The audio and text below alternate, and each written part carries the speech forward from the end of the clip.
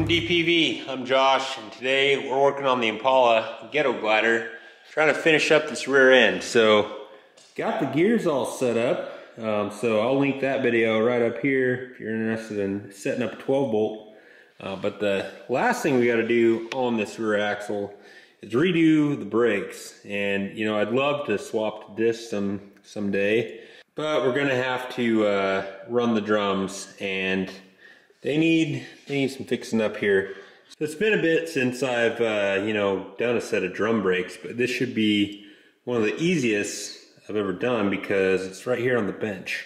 But anyway, the goal for today, I just have a couple hours, is to just break this down and then get these backing plates all cleaned up, get them painted, and then we'll be back at it in a couple days to reinstall all the new hardware and whatnot. So let's get after it. So when you're doing drum brakes, you're gonna want to pick yourself up one of these tools. I don't know what it's called, but I'll put it in the description below when I find out. Anyway, these are for taking out the little clips that hold on to the brake shoes. And you can do it without one of these, but it's way, way easier to do it with this tool. So basically there's this spring there, and you gotta depress it, and kind of, this has some grippies in there. They grip onto this little washer. You can see that little flat piece, it's got a slot to go in. You gotta push down and turn it like a quarter turn, and then it will release. You can do it with a screwdriver, but it sucks. This is a much better way to go. There we go.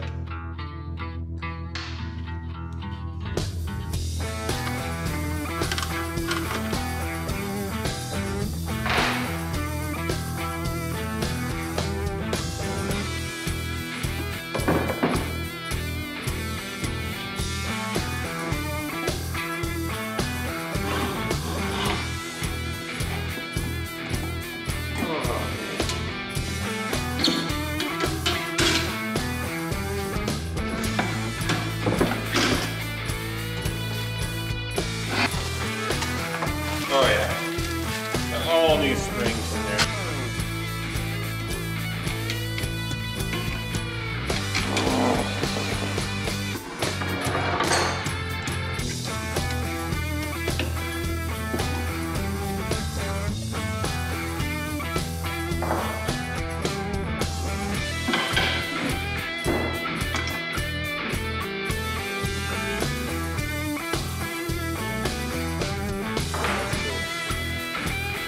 Good.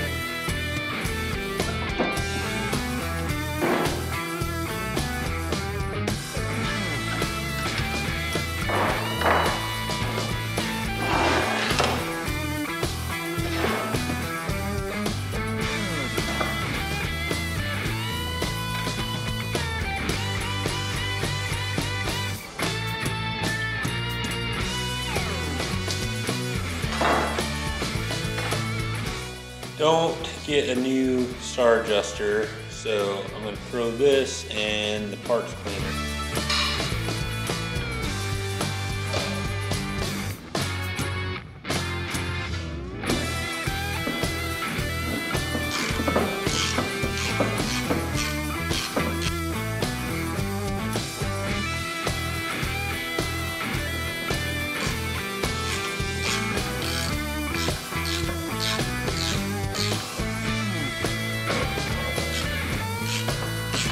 A little bit of lube.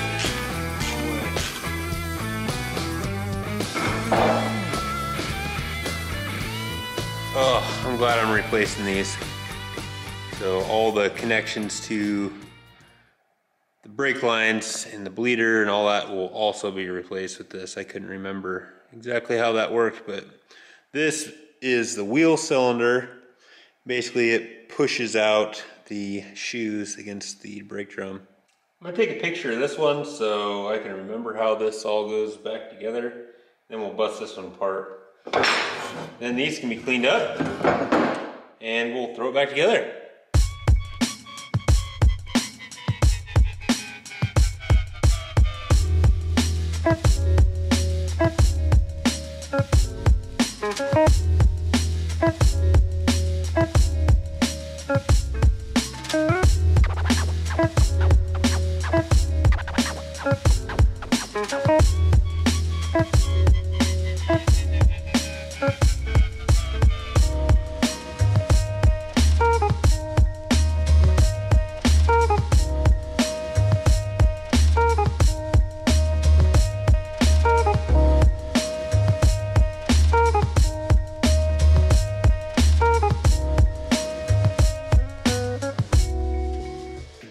cleaned up. Got the backside all painted. Got the backing plates bolted on. And so now we're gonna work on getting these wheel cylinders bolted in. And I got a couple helpers today, so they might be doing a little bit of their own project or helping me out on the brakes. But anyway. I can help you do this. Mm-hmm. I have no idea how to do it. I got the threads all cleaned up on the bolts. The new wheel cylinders don't come with new bolts, so yeah, I had to clean these up. So that bolt goes there. I don't know where this bolt goes. But this spring, this goes, it fits right in there. Yeah! Excellent, that goes in there. Alright, got the wheel cylinders in, but the new wheel cylinders do not come with these little guys. I'm not sure what they're called, but anyway, I pulled these guys out of the old ones and then kind of sanded the rust off. And those will just pop in there. Hopefully. Might just barely stick in there when those are pumped up, I'm not sure. Might have to pop them in while I put the brake shoes on. Don't quite remember. But we'll get that figured out. So I think we're ready to start assembling brake shoes and all the hardware and whatnot. Alright, I took a picture before I tore it all apart so I could try to remember where everything goes. But basically, looks like these shoes are mirror images of each other, so that's good. And I got all the old parts kind of in place. Now I'm going to find the replacement springs and set them where they all go. And then we'll start dropping them into position.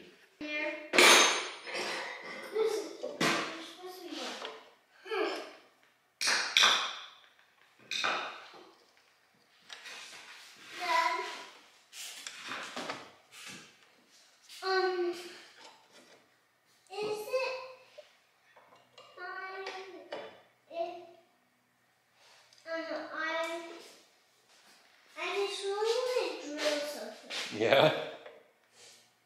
I really want to look in that bucket. Can you hold this right there? That little... Is it like that stuff what you use? It's just a metal piece. Can you hold it?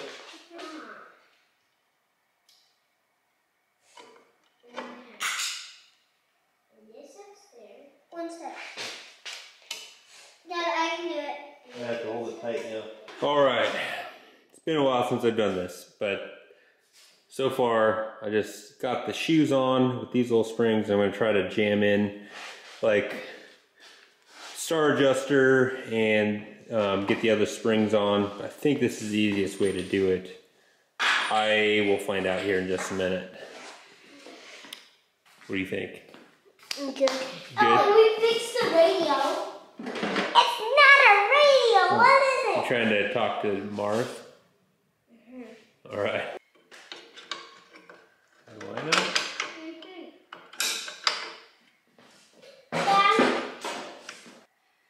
Yeah. Do you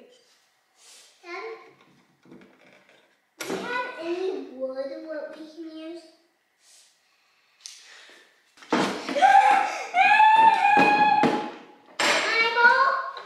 You know what I need to do? I need to put it like that. I have to put it like that. Look like little soda cans. All right. I decided that top springs are easier to put on first. And now we'll get this star adjuster put in there and probably just collapse it down. And then hook up this last green spring here. Oh, thank you. Yep, that's exactly what I needed. Just in time. Careful with the camera. You're welcome.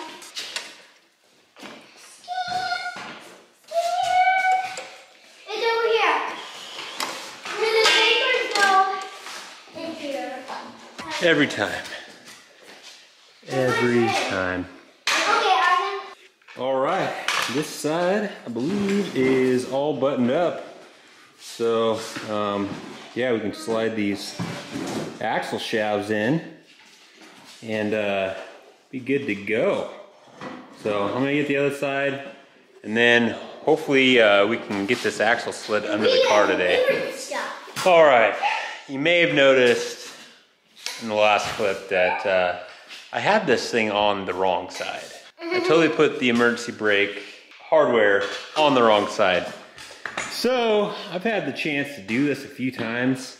Now this side's all fixed up. And I figured out what I think is the easiest way to do it is to actually kind of assemble the brake shoes like this. Get that lower spring in with the star adjuster. Get your little spacer in here for the emergency brake. And then pop the whole assembly in, and it's much easier.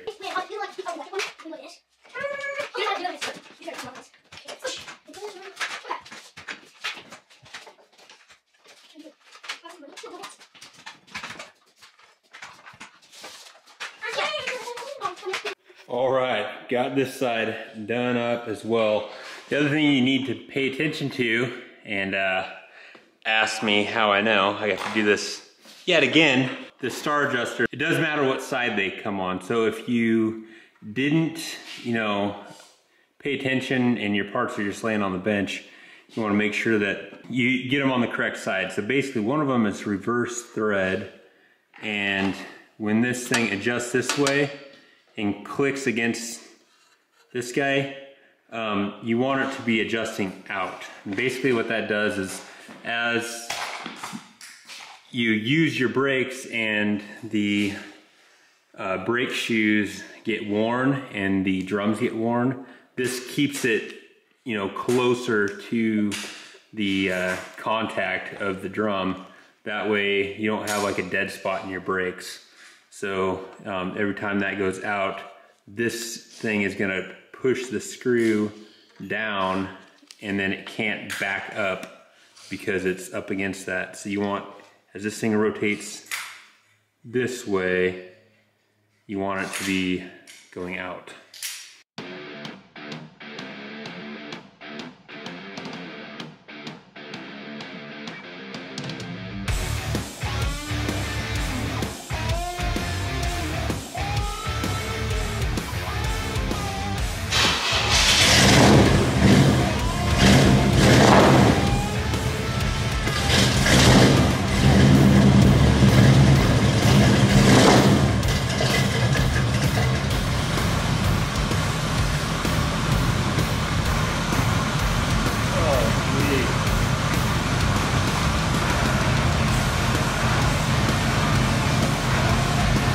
All right, inaugural trip with the new gears. So basically today I'm gonna try to drive like 10 miles, rest for a few minutes, drive 10 miles, rest for a few minutes till we hit 50 miles. And then that should be good. And Under Power Tour starts today. So hopefully everything is good. Hopefully there's no weird noises, and we'll be able to get packed up, ready for this trip. So far, so good. I don't hear anything weird, so that's great. 80 is the new 60. So definitely gonna have to get a new Speedo gear or whatever. But for this trip, I'll just know that 80 to 60. I'm excited after this 50 miles is done, I can like get on it a little bit and see how much more pep we've got. So, gosh, so far, success. So I'm gonna go get some gas, top this sucker off, and then we'll make our way back home. That'll be the first, 18 miles or so. All right, just about back home, topped off the tank. So far, everything seems to be good. So I'm gonna go change, and then we'll head back into town, and give this thing a bath. So we'll be looking a little better on the, Under Power Tour. So I always love driving this thing. Gosh, it's just so fun to drive. It's got its quirks, but it is a fun car. So anyway, I'm gonna put a few more miles on her, and then get this thing cleaned up. All right, inaugural trip with the new gears. Great, no gear noise at all. The diffie feels a little hot, but I can still put my hand on it, so it's not like super hot. And I looked it up, and the temperature can be 250 to 275 when you're breaking in the gears. That's kind of normal, so I'm not going to worry about that. But I'm going to try to take frequent breaks on the under power tour to let that thing cool off a little bit. Really wanted to give you guys a nice smoky burnout, but I really don't want to push it with the gears. I mean, most things I've read is 500 miles for break-in. There's some people say you can do it in 50, but most sources, including the paperwork that came with the gears, say 500 miles. So I don't want to do one burnout and break something when I can wait and do multiple burnouts. So we're gonna hold off on the burnouts, but yeah. Ghetto Glider's back on the road. So excited. Heading out on the underpower tour today. So time to get packed up. Go and support the channel. We got merch on Teespring. Link in the description below. You can shop on Amazon via any of the links down in the description. Last but not least, just like, share, and subscribe. Thank you so much for watching. Wheel it, wreck it, wrench it, repeat. See you next time.